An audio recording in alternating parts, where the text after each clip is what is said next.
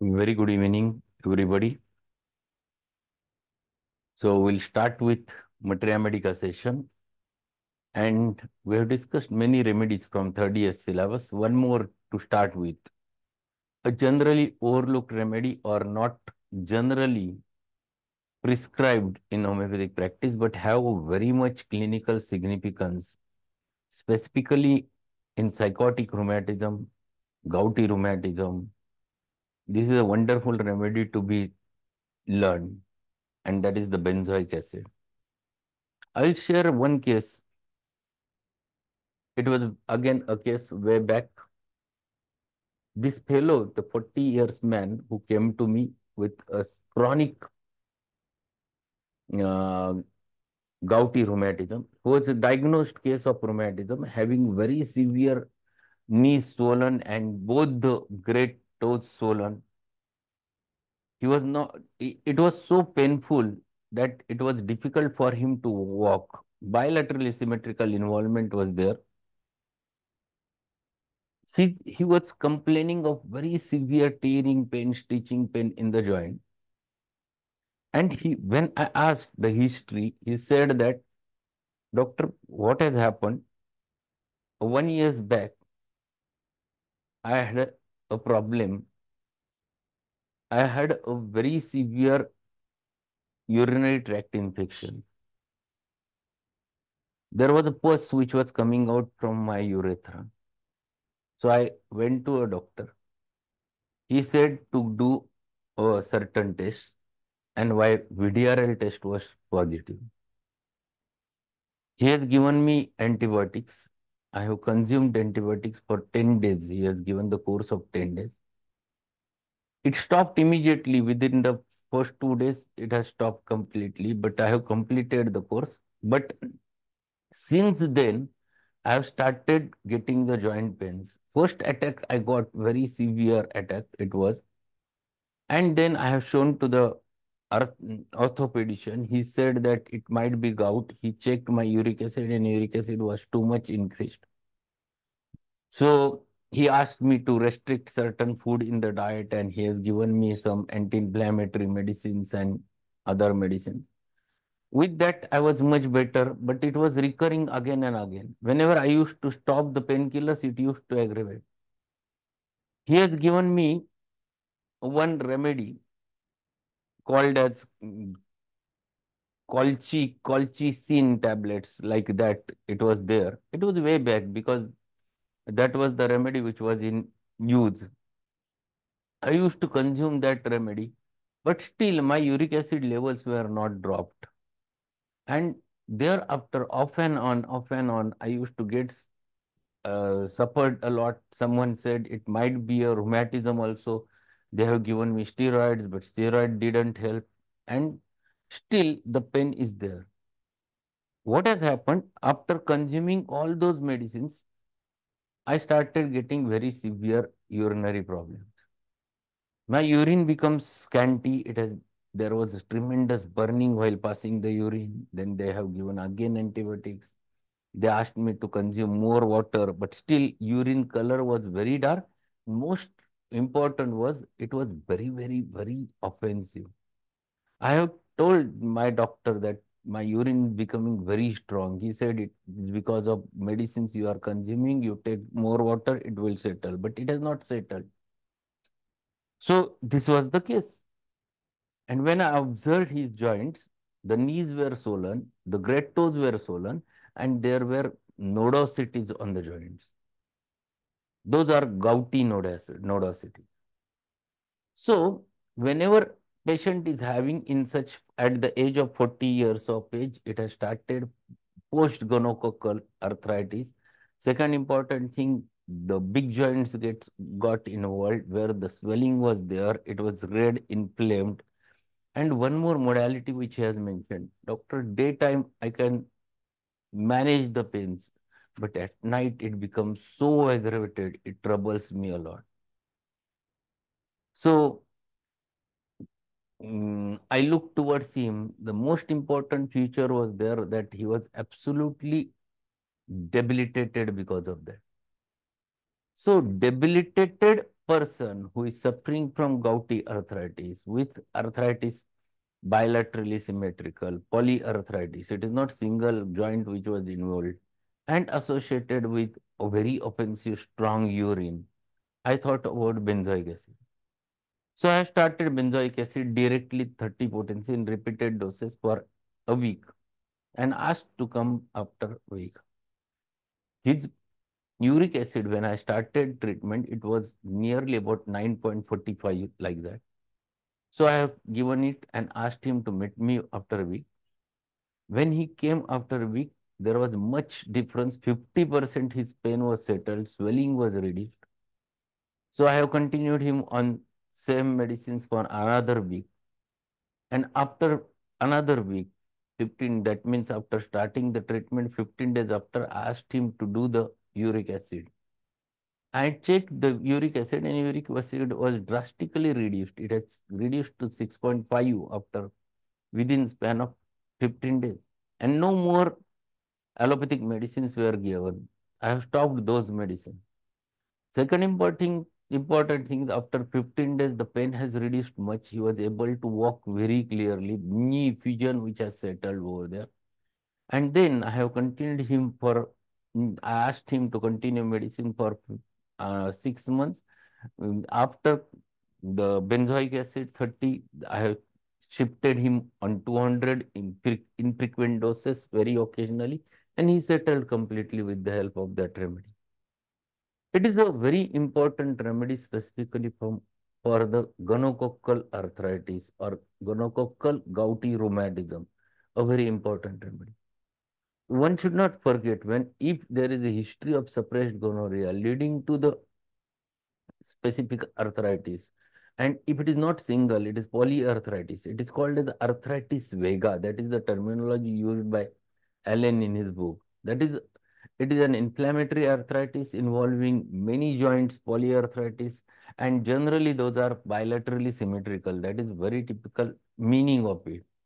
So this, if it is so, and if the person found to be debilitated, if the urine is dark and very offensive basically, then you must think about the benzoic acid. And it is the wonderful remedy in such types of cases. In acute states, a colchicum is a good remedy. Colchicum, you will get acute attacks of gouty rheumatism, and colchicum is a wonderful remedy to start with. There is also a dark urine, but there is a lot of sediments, white sediment generally, or inky urine you can get in colchicum. There is also albumin and sugar you can get in colchicum. That is the difference where you can differentiate the remedy. The associated or concomitants, those are very important.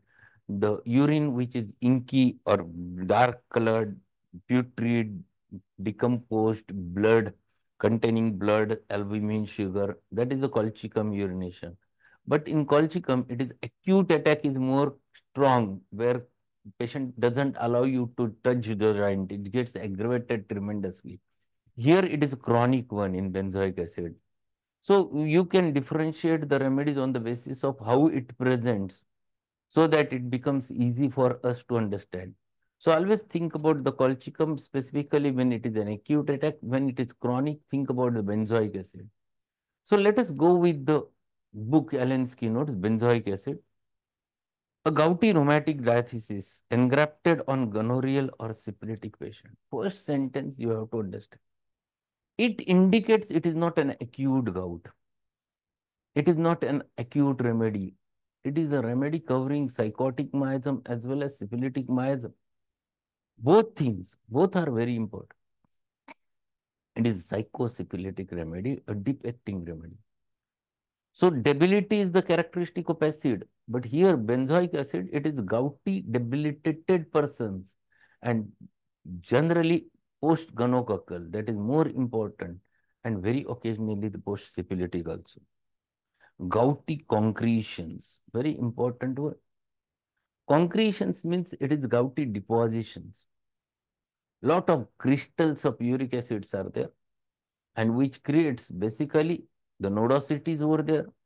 They gets deposited on the joint, and it remains for longer time of duration. The joints become inflamed and hard basically because of such a deposition. That is what is called as the gouty concretion. Sometimes these concretions can develop stones also, renal calculi also. That is more important thing which can happen because of this. So this is a very important word which you have to understand. The second word which you have to understand is arthritis vega. Arthritis vega is an inflammatory polyarthritis.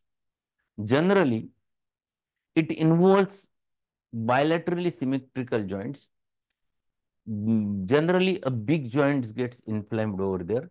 It looks like a rheumatoid, but generally it is not rheumatoid, more of a gouty metabolic disorder, metabolic arthritis is there.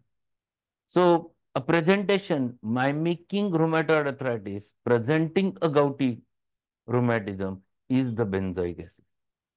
So benzoic acid, think over it that it is the polyarthritis generally involving and chronic arthritis involving both big joints, specifically of lower extremity. Especially the knees. See what he says, especially the knees. Knees are very common site of involvement. Cracking on motion. Cracking.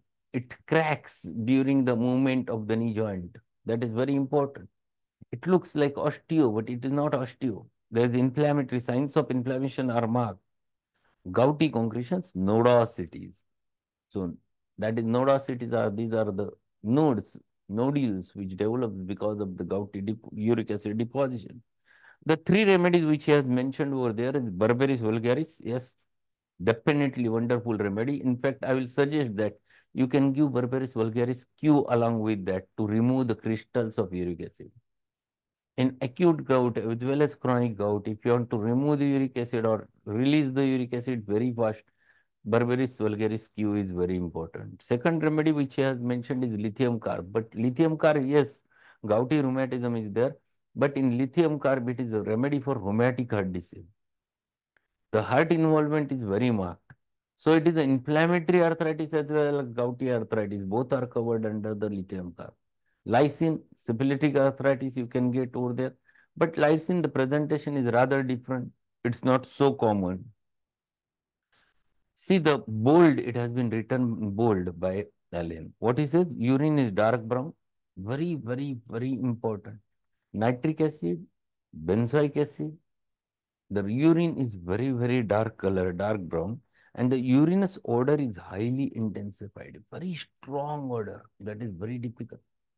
Even in nitric acid, you get the typical urine. It smells like a horse's urine. That strongness is there in nitric acid. Nitric acid is also a good remedy for gouty arthritis. It also covers. There is also debility. That is also a psychosyphilitic remedy. But the type of pains, they are rather different in nitric acid. It is splinter-like pains. There are generally in mucocutaneous margins, which are very commonly gets affected in nitric acid, which are not there with the benzoic acid. So urine is dark brown and urine's odor highly intensified. Enuresis nocturna of delicate children. Nocturnal enuresis, bedwetting of a delicate children. Very specific word. Those who are delicate, the children who are delicate, their bedwetting is there. That this is one remedy to be think of. One more most common remedy in bedwetting is causticum. But even belladonna also has the same future. Enuresis nocturna of delicate children, dribbling urine of old men with enlarged prostate. This is a psychotic miasm. Enlarged prostate is nothing but the psychotic manifestation. Old people who suffers from enlarged prostate with dribbling of urine. Urine is drop by drop involuntarily passed. This is the remedy one should think. Strong characteristic odor. Yes, that is the very typical, very specific of the benzoic acid. If the patient complains, patient's child is brought to you and patient complains that doctor, he is having the daily bedwetting. And one thing we have to tell you that his urine is very, very offensive. It's very difficult to wash that. It smells a lot. Then for that bedwetting child, where urine is very highly strong odor, then think about this remedy, that is benzoic acid. Excess of uric acid, that is another feature. That's what I have told you in that case, that uric acid levels are very high in such types of cases. You can get even sometimes 10, 11, 12 also. Catarrh of bladder after suppressed gonorrhea. Catarrh of bladder, it is a wonderful remedy for cystitis.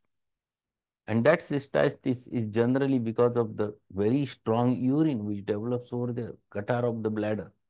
And it is post gonorrhea. That is very important. So it itself suggests that this is a psychotic remedy, very strongly psychotic remedy. Suppressed gonorrhea leading to cystitis, suppressed gonorrhea leading to the urinary tract infections, suppressed gonorrhea leading to the gouty rheumatism. This is very important remedy. Generally, this remedy, we never think about the GI features, but GI features are also important. Diarrhea of children. The diarrhea is white, very offensive, exhausting liquid stools running right through the diaper, like podophile. It is profuse diarrhea. And it comes out of diaper. That is very important. And it is very, very, very offensive. Along with very offensive urine and of a deep red color urine. So urine diarrhea associated with dark urine, offensive diarrhea, offensive urine, offensive diarrhea, profuse diarrhea with scanty urine, with a high colored, very offensive urine. Think about the benzoic acid, where the child gets debilitated, weak because of that. So we have to correlate the symptoms. We have to correlate the debility of benzoic acid, then diarrhea of benzoic acid, generally profuse diarrhea, where the stools are very profuse and they comes out of diaper, then they are white in color, and urine is very offensive and very deep red color. So this combination, if you get, then think about the benzoic acid in such types of cases. Cough, it is with expectoration of green mucus like natrum sulfuricum. Natrum sulf, again, a king of antipsychotic remedy, where the expectoration is greenish in color. Here also you get the similar greenish mucus. Cough, extreme weariness and lassitude. Weariness, lassitude, acid group. These are the features. So cough associated with lassitude, cough associated with weakness, cough with greenish expectoration. Think about the benzoic acid. The last feature which he was mentioned is pains. The pains are tearing, stitching in the large joints of big toe, redness and swelling of joint. See, very important feature. Large joints gets involved. Then second important, great toe is getting involved over there. It is inflamed, it is chronic, it is tearing, it is stitching. And second important thing, what he says is there is redness and swelling of joint associated with aggravation of the pain, specifically at night. Night aggravation is because of syphilitic tendency. It is psychosyphilitic remedy, and that specific modality of syphilitic miasm is there with this remedy. So this is a wonderful remedy, specifically in gouty rheumatism, where rheumatism involves bilateral symmetrical big joints, effusion in the knees, great toes gets involved, where the nodosities are there, and typical very offensive, scanty, dark colored urine, that is important of it. See the relationship. There is one remedy which he has mentioned is copaiva. Copaiva is a remedy for gonorrhea. And here it is close to the benzoic acid. Nitric acid, already we have discussed. Feltori, no, it is ferrum metallicum, that is remedy. Then thuja, especially enuresis after the nitric acid has failed. Thuja is also king of antipsychotic, where you can get such types of gouty rheumatism. Berbase, already we have discussed. Lithium carb also we have discussed in arthritic complaints. Lithium carb, think that there are two remedies, Calmia latiafolia and lithium carb, for specifically the rheumatic heart diseases. And in Calmia, it is a descending rheumatism. Kalmia is also gouty for gouty rheumatism, but as well as inflammatory rheumatism. Similarly, lithium carb is also for both gouty and inflammatory rheumatism. This remedy is useful after colchicum fails in gout. If you give the colchicum and it fails, think about the benzoic acid. This is the practical hint given by Allen. After abuse of copaiba in separation of gonorrhea, if you feel it is a copaiba and you have given copaiba and it is not working, think about the benzoic acid. This is one remedy. This is one more hint. And last sentence is most important sentence. Incompatible to the wine which aggravates urinary gouty and rheumatic affection. Those persons who gets aggravated by drinking wine, specifically joint affections, more commonly, benzoic acid is wonderful remedy in such cases. So, this remedy has a big significance, clinical significance, very important remedy in chronic gouty rheumatism, where which is associated with very scanty, dark-colored, offensive urine, dark red urine, many times associated with profuse diarrhea in children. It is also a good remedy for enuresis nocturna associated with dark urination. It is a good remedy for cystitis, very important in cystitis. So one should not forget the benzoic acid. You can repeat it in low potencies and later on infrequent doses in large or high potencies. So this remedy one should not miss in practice, and that's why we have discussed the benzoic acid. So tomorrow we'll start with another remedy. If any query regarding benzoic acid, we can discuss. Otherwise, we'll complete the today's session. A short remedy, but it is a wonderful remedy to be learned. Any question? So we'll conclude today's session. We'll meet tomorrow again with new remedy and continue with the mathematical session. Thanks a lot and good night.